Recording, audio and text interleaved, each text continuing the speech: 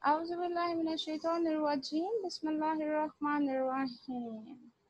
This is your teacher Mapa Nasir from Fazaya Intro College Manhas, teaching computers to grade 3. And this is our chapter 1, which looks back. And today we'll start with history of computers. Long ago, ancient people used pebbles, their fingers and toes for counting purposes. Abacus was considered the first counting device or counting gadget that was invented by Chinese for counting purposes. And this device or this gadget was invented almost 5,000 years ago. Abacus is the first computing device ever, and it is also known as the counting frame.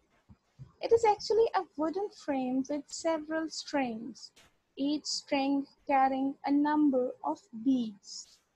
Each bead in the string of the abacus represents a number.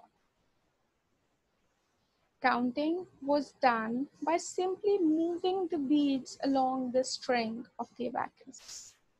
And this device was used to do simple addition, subtraction, multiplication, and division.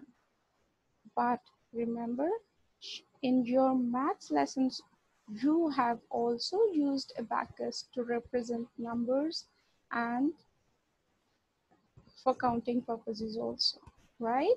So this is a thing that is still in use, and it is still used for kids to learn counting because of their colorful beads and all those things. Next came Pascaline. Pascaline is the first calculator developed by a French scientist, Blaise Pascal, and it was developed or invented in 1642. Pascaline has 8 movable wheels that were turned manually. Manually means these were to be turned by hand. And small windows above each wheel were there to represent or to show numbers. This device, Pascaline, was able to add and subtract bigger numbers. So guys, today in History of Computers, chapter 1, which looks back, we talked about Abacus and Pascaline.